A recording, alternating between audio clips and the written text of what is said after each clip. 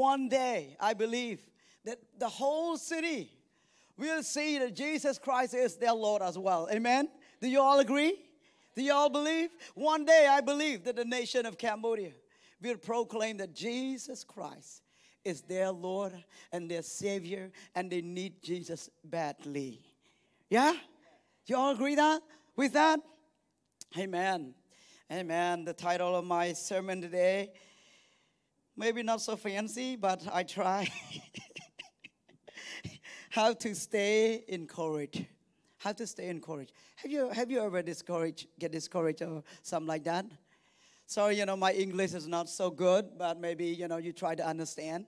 That way it helps you to focus on the Word of God. What did he say? What did he mean, And so I believe, let's work together. So how to stay encouraged. What happened when we get discouraged? What happened? What did you do? Sometimes people cry, right? Some people cry. Sometimes people cry. Some people blame other people. Oh, because of him, because of her. That's why.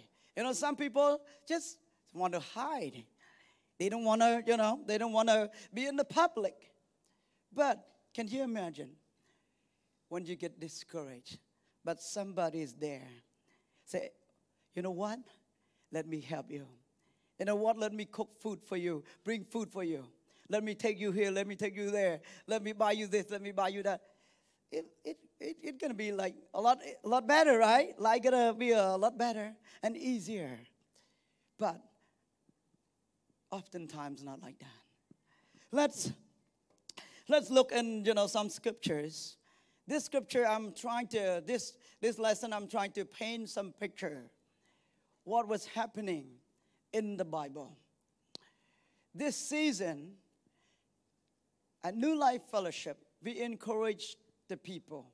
We encourage the church member. We encourage everyone to join cell group, to be in the cell group, to lead cell groups. Cell group is really important for all of us. Let's see in the scripture. You know that Jesus, he picked his disciple one by one, right? One by one. How many disciples does Jesus have? How many? How many? 12. 12 disciples. So start with who? Start with Jesus. Jesus sees the opportunity on this earth that there's nobody on this earth could be saved, could be forgiven from their sin, only through the holy God that have no sin come to this earth and die and pay for it all. Pay for it all. Only Jesus, the holy God, paid for us all by dying on the cross. But before he did that, he made sure he go around from village to village, city to reach city, and preach the gospel. And preach the gospel. And that gospel is the word of God. That gospel is the power of God. That gospel transforms lives. That gospel live and last for generation after generation, century after centuries. Because the gospel carry the power of God. Because the gospel carry the power of God. Gospel get to you. Gospel get to me. And we get to be saved. And we get to be forgiven. We get to be called sons and daughters of the Most High God. And now, it's an opportunity for us. We see that so many people live in this city. So many people live in this country that don't have the opportunity to hear the gospel, to hear the good news, to experience the power of God. They can't because nobody tell them. Nobody have relationship with them. In the same thing in the Middle East, 1,000 years ago, the same thing. Same thing like here. But God have his mercy. He come down and he walked this earth and show people how to live a life that have relationship with God. And Jesus did. And so Jesus died on the cross. After Jesus died on the cross, then the disciple don't just keep the word there. They don't just keep the word in the temple. They don't just keep the word of God right there in the church. They take the word of God outside of the church. Take the word to different countries. Take the word. And then, you know what? And then in Acts chapter 1 verse 15, then the disciple start to grow from 12 to 120. Can you imagine? Oh, you start your church with 12 people. And now your church grew to 120 people. Hallelujah. Praise the Lord. Now not me alone that believe in Jesus. The same thing in my family. When I first given my life to the Lord Jesus Christ, my dad said, "You are so stupid." Why are you so stupid? You go to college, you get a degree, and then you give up the old faith that you believed before. That's dumb. That's not right. But because God had power, because God had transformed my life, and He started to see that something in me is different than before. And then everyone started to come in. My sibling come to the city. I take them to church and have them experience God. And one person give their life to Jesus. And another person give their life to Jesus. Now our whole family give their life to Jesus. My mom and my dad give their life to Jesus as well. Because the power of God have transformed our lives. This is important for us. You see, start with 12. Oh, 12. What are we going to do with 12? How can we do it? How can we change this world? How can we bring a positive influence into this world? This is the vision of New Life Fellowship. We want to bring a positive influence. We want to bring heaven. We want to bring the blessing from heaven to the city of Phnom Penh. We want to bring the blessing of heaven to the country of Cambodia. This is what we believe. And so far, we get to see it happen already. And we're not going to stop. You see the disciple, only 12 people. And they start to meet, and then there come 120 people. Want to know the Lord as well. Wow. Their numbers start to grow. In Acts chapter 2 verse 21, and people were added to the first day of the church, like 3,000. 12, 120, and Peter preached. Can you imagine? There come 3,000 people said, "I want to know God too. I want to believe in Jesus as well. Please, what should we do? We want to believe in Jesus as well. Please show us." Can you imagine when you preach the gospel? When you talk to the student, when you talk to your friend, and they said, "Please, please, please help us. We want to know Jesus as well." What do you feel? Do you feel good? When I was in college, New Life Fellowship started in 94. I come to church and go to school. People said, "Do you believe in Jesus?" "No, I'm not, I was lying. Because it's kind of shame to believe in the Lord then. Not many people believe. Can you imagine when you preach the gospel? And then the gospel start to transform people's lives. And they start to say, "Me too. I want to believe too. Please help me." This case, 3,000 people said, "Me too. Me too, me too, me too. I want to believe as well." 12, 120, 3,000. And then 247. And the Lord added daily to those being saved. He kept adding. Wow, now 3,000 daily. So you start a church of 12 people, and then there come 120, and then 120 grow to 3,000, and then out of that 3,000, daily. How many days a year? 300 and what? 65. Now we have like 3,000 and what? 365 people. Wow, a lot of people daily. And Acts chapter 4 verse 4, the number of men grew to 5,000. Then all those men, I don't know about your culture, in some culture, the men, they're a little proud. Right? They're a little proud. They don't want to believe in anything. They want to show.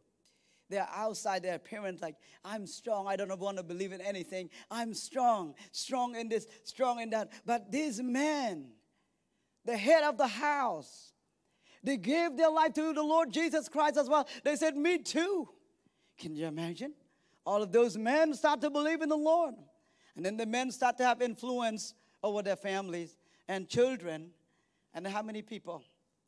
Now like thousands and thousands of people being added to the church.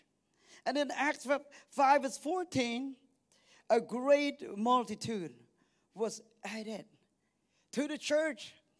And then the news start to spread. Can you imagine when this church, like a lot of healings, a lot of miracles. Can you imagine when dead people carry to the house of God and dead people walk out of the coffin? Can you imagine? And people start to spread the news. And people, all sick people, they come here and they depressed and whatever, they come to the house of God. They heal, they restore. Can you imagine? They start to go out and spread the word of God. They start to spread the word of God. Oh my goodness. What happened to that place? I just stood there the minute I stepped into that place. It transforms my life. My sickness, my guilt and stuff have been solved. Wow. I become a new person. I become a new husband. I become a new wife. I become a new sons and daughter of my family, my parents. And your parents, your husband and your wife start to feel like, what did you do? There's a gentleman, he studied in School of Technology, and I think it's closer to 2000. One of my church members, he come to worship with us. He lives in Turkot. It's a smart guy. He's so smart. After coming to worship with us, he started to realize that, oh, wait a minute. I did not get to have my mom around the house. And he started to do dishes. A man, in Cambodian culture, a man's doing dishes. Kind of little, not many sons want to do that. After they eat, they go sit down. And his mom started to see him, doing dishes, have around the house and stuff. What did you do? What did you do? How come? And he said, oh, I go to church. And that church, the power of God had transformed me and made me think about you, Mom. You work hard for our family. I want to help you. You see, this is awesome. I believe people want to help each other. Sometimes the demons kind of put something to block that. They can't see it. But when they touch, when they encounter God, things start to change. Those husbands, 5,000 men, start to feel like, I need to believe in Jesus. 5,000 men suddenly were added to the church. And then, Acts 5:14, and a great multitude was added. And they filled, Acts 5:28, they filled Jerusalem with their teaching. The disciple teach everywhere. Every place they talk about it. Can you imagine? You go to the store, everyone talk about the word of God. They go to the mall, people talk about the word of God. They go shopping, they go to school. Everywhere they talking about the word of God. And everywhere they start to say, oh, that person just raised from the dead. Or this person they are married, get to the store. This person, great thing happened to them. That person was broke, but now the Lord have restored them, And can you imagine? The word of God speak and preach through the whole city. The whole city filled with the teaching of the word of God. That's awesome. Do you believe it's going to happen in Phnom Penh? Do you believe it's going to happen in Cambodia? How many people think they're going to happen here? I believe that it's going to happen in the city. It's going to happen in Cambodia. They filled Jerusalem with their teaching. The apostle teach. Now, my brothers and sisters, New Life Fellowship, if you were to add all of those members, we have almost like 3,000 people here in the city. All of 5 services, we have almost like 3,000. Can you imagine all of those 3,000 talk nonstop and teach nonstop about this word of God? And this word of God start to spread. Wow. Start to spread and contagious. Like what I just said. That word, not just a normal word. That word carry the power of the living God. And that word will fix all circumstances in people's lives. It will fix a whole society. It will fix a whole nation. The issue, I met with this guy. He used to use drug. Our church member as well. When I say that, you have no idea who that person is. So that's why I say that. That person used to use drug. He's used drug like nonstop. He said, I don't know, Pastor. When I come to church, my desire of wanting to use drugs, I have no more. I don't feel like hard to stop using drugs. I feel like I could stop right away. Can you imagine? Only God can do that.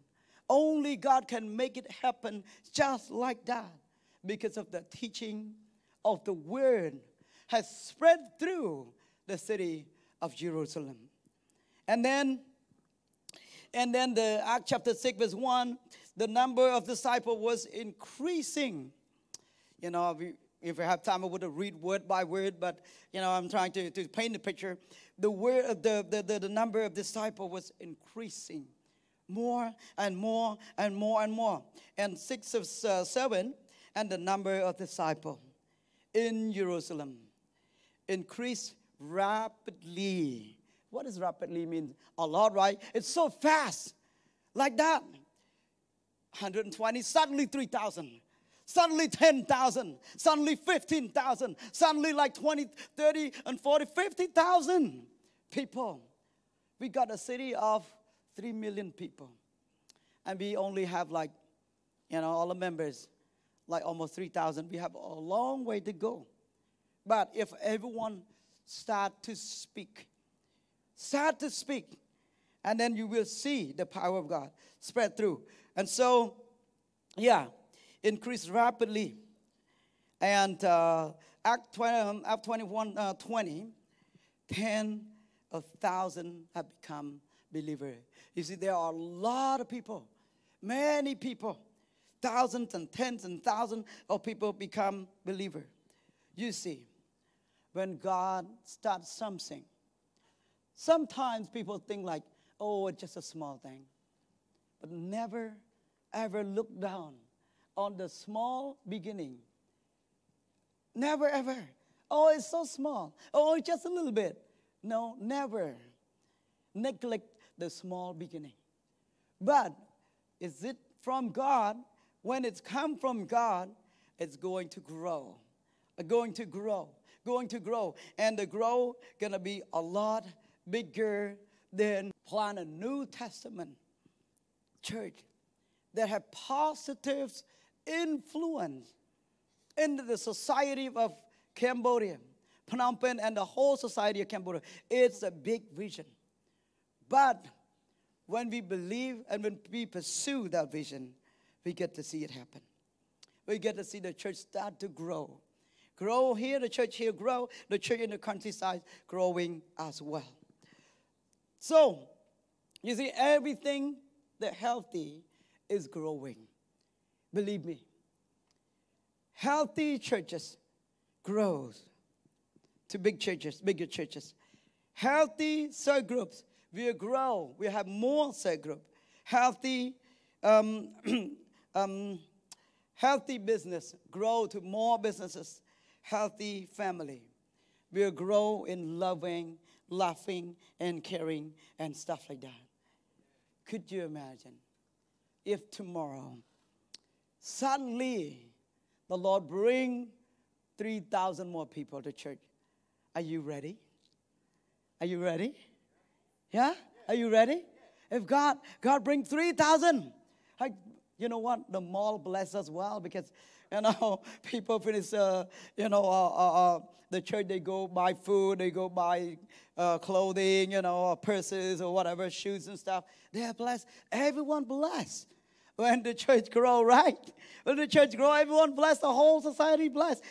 Could you imagine if tomorrow God bring 3,000 people, 7,000 people, 10,000 people? We could say yes, but maybe not quite ready to accommodate them yet. And the worship team, how many services we're gonna play? How many services we're gonna, do sound, do everything? We're gonna do this, we're gonna do that. How? It's gonna be a little bit, sorry to say, hard for us. But this thing to prepare us. If God is to bring 3,000 more tomorrow, the next day, we will be ready. The thing that we share for this season. Acts chapter 2 with 46, every day, after they believe and save and stuff, every day they continue to meet together in the temple courts. They broke bread in their homes and ate together with glad and sincere hearts. Everyone was so excited. Everyone, let's go meet. Let's go meet together. Acts chapter 2, 5:42. Day after day, in the temple courts and from house to house, they never stopped teaching and proclaiming the good news that Jesus Christ, Jesus is the Messiah. You see, this is awesome. When they believe, everyone like to go to church. Everyone, they want to go to church every day. So, to accommodate that, the growth, point number 1, faithfully to join the big service, the church service. They meet in the courts, temple courts. Let's see the picture here. That's a temple court. Where is the chair? Is there a chair there? Is it a good chair there? Yeah, is it a good chair? Where's the word? It's the temple courts like that in Jerusalem. Can you imagine, like every day, everyone just rush through and get the outside of the temple, the Holy of Holies in the inside, but the outside, everyone just so hungry. Everyone just come to church. The study, they said, the temple is like they could fit like 50 to 60,000 people. But, when they listen to the word of God, they're so excited. 30 minutes later, 1 hour later, they're not tired. They just stand there. But at New Life Fellowship, we got good air conditioning. We got a seat that's a little bit comfortable and stuff like that. We're not tired of coming to church, right? We're not tired of coming to church. We are excited to come to church. We are excited to come here and worship God. Those guys, they just go and stand, and there's no roof. It must be hot. But everyone they don't care. All they care is to meet together daily. They meet daily. King David said, Psalm 84:1, how lovely is your dwelling place, Lord Almighty. If you keep reading, David just so jealous with the bird. Said the bird can make the nest there. I want to be there. But these guys, these people, they just hungry to go to the temple. When people get touched by God, they just want to go to church. I'm not bragging about my family, but my father. If you want to make him mad, stop him from going to church for 1 week. He's going to be really mad at you. I mean, not you, me, or his children. It's hey, Dad, this week you don't go to church. You need to help us with our family, help with grandkids and stuff. He said, no, on Sunday I need to go to church. I'm not gonna looking after your kid. So he's excited. Before he said I was stupid that I believe in the Lord Jesus Christ, but now he himself, he knows that God is so good. He wants to touch God. This is important for us to get to know that. Hebrew, not giving up, meeting together, as some are in the habit of doing, but encouraging one another. Do not stop meeting. Encourage one another in church. It's a place when we come, my brothers and sisters, when we come, you come because you know some friends and stuff. But when you come, maybe from this week on, or you did it already, if you haven't done it yet, maybe from this week on, start to build relationship here. Come and start to connect with somebody new that you never met before. Connect it. Hey, could we go to coffee together next week? Oh, could we do this together, do that together? Learn from each other. Connect with each other. Go sit with different places, sit in the new places. Sometimes, as for me, I always sit over there. But I speak, I'm guilty, of myself as well. I always sit there with my family, so I should change as well. I feel like, so when I sit there, I always know somebody to always sit there. Sit at a new place. And learn to build, more relationship with more people. Look for new places. Point number 1, when the growth comes, people come to meet at the temple courts. Like a lot of temples, they meet. Point number 2, they meet in small group. They meet in houses. Cell group is God's idea. Cell group is the idea from God. It's not somebody else's idea. It's not New Life Fellowship's idea. But it's the Lord's idea. Cell group will help you fly like an eagle.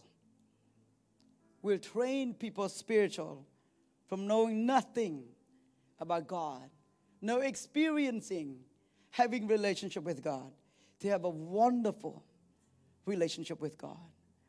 In life, when you get in trouble, I get in trouble, go to church. Go to God. Go to friends that know God and have relationship with God. 2 Corinthians 7 and 9.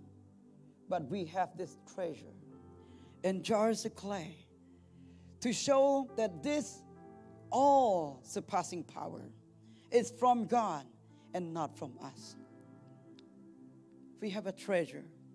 That you are the treasure from heaven. The power of God is inside of us. Surpassing power from God. We are hard pressed on every side, but is not crushed. Perplexed, but not in despair. Persecuted, but not abandoned. Struck down, but not destroyed. This is part of life, my brothers and sisters. Life always had time. People persecute us. People talk bad about us. People look down on us and stuff like that. But those kind of things, if we don't have a relationship with God, if we don't have the confidence that was planted in our heart, you know what? We're going to feel sad and we can't smile. And we want to give up. We don't want to continue the life. We want to give up.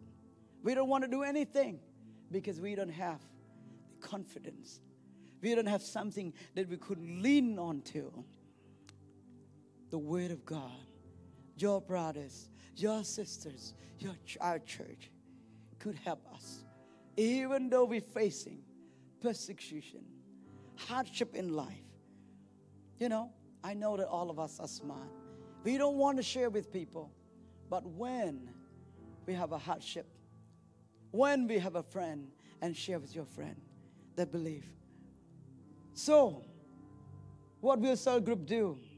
Cell group will study the Bible together. Cell group, they fellowship together. Cell group will breaking bread and take communion together. They pray for each other. They help each other in practical ways. They know what to do. Cell group know. And they help each other. And they help each other to be better. They eat together. They sing together. They brought believers, non-believers to Jesus. What would cell group benefit you and myself? We will connect it with everyone else. This is important. To be a believer, connect with somebody else, that believer. And I believe you will encourage one another. Benefit us to understand the Word of God better.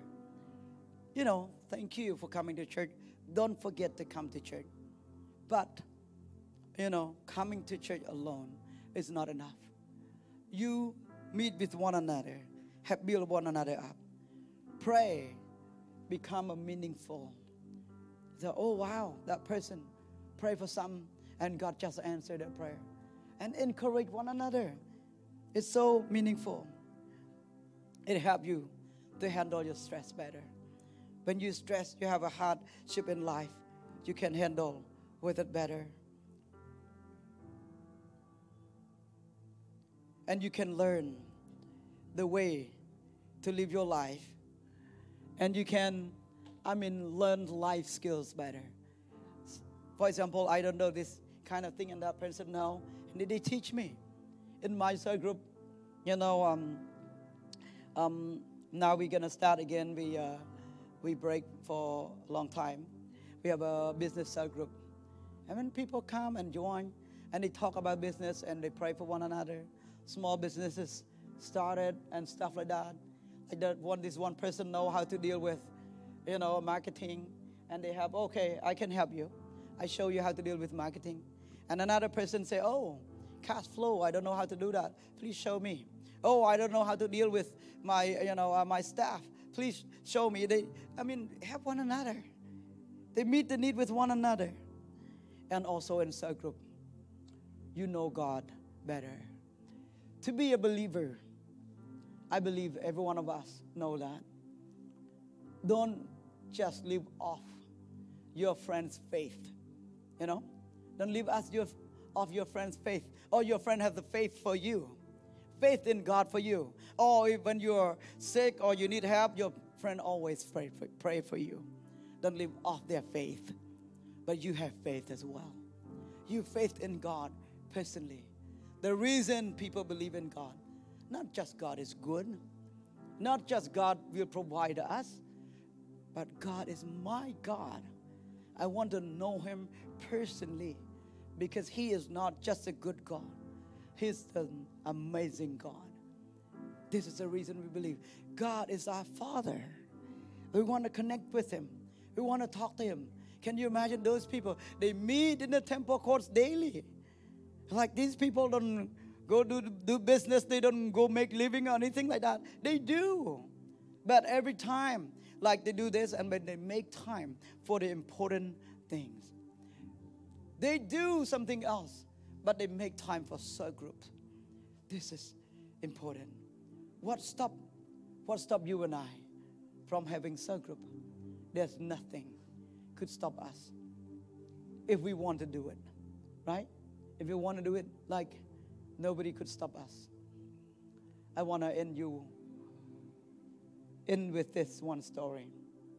When I was single, I saw a beautiful girl, and I wanted to marry her. And I talked to her. She kind of liked me as well, And I tell my mom said, no way. You're not going to marry her because she's not Cambodian. You need to marry a Cambodian. I'm not going to let you marry to a foreigner. Oh, what should I do? But because I believe I want to go this way, I'm going to pray. I stand strong.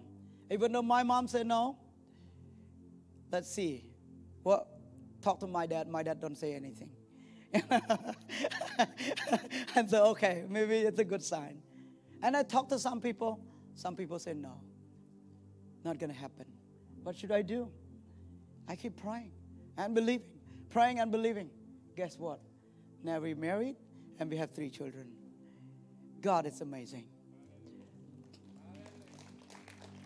So when people want to do something, they're going to stand. They're going to do it no matter what. What stopped us from meeting? Some people say, oh, well, we don't have a ride. No bicycle to go to this, go to that.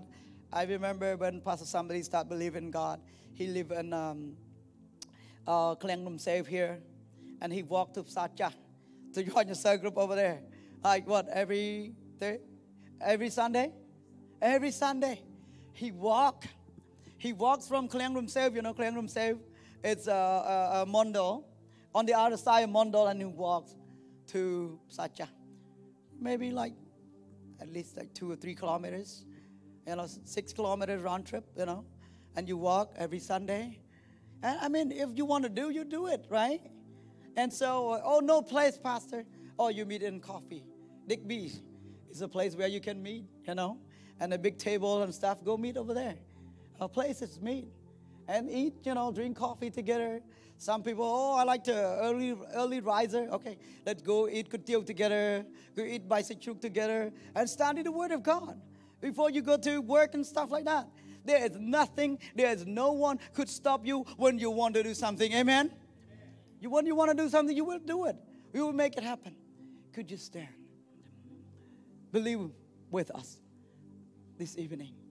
Believe that let's fill this city with the Word of God. Let's fill this city with a hope from heaven. Let's fill this country with the power of God. Fill this country with the hope from heaven. Hallelujah. When we keep talking, when we keep meeting, I guarantee that this church, this sanctuary, is too small. Let's pray together. Hallelujah.